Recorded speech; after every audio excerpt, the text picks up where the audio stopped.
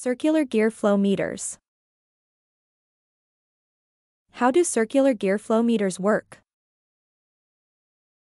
The principle of operation is very similar in nature to that of an oval gear meter and other positive displacement type variations. Liquid is trapped through voids as it passes through the mechanism. Each void is precision designed to trap an equal amount of liquid.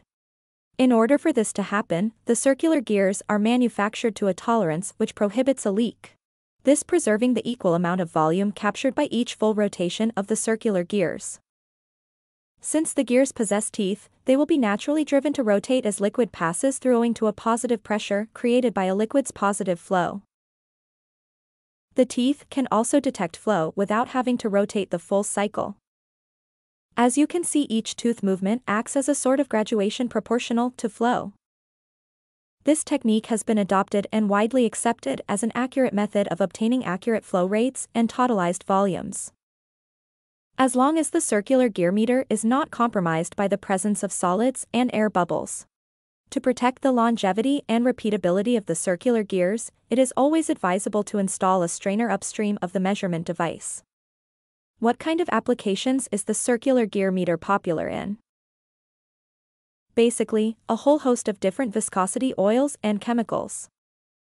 This would include ink, silicone, lubricants, hydraulics. Everything from Skydrol to polyurethane, wax, paint, lacquer, and more. Is the circular gear meter suitable for my application? This all depends on a few things that the manufacturer may need to know before making an offer. The most important might be chemical type of the liquid flowing through the meter and its minimum and maximum temperature. Are the meter's internal wetted parts chemically compatible? What flow range is required?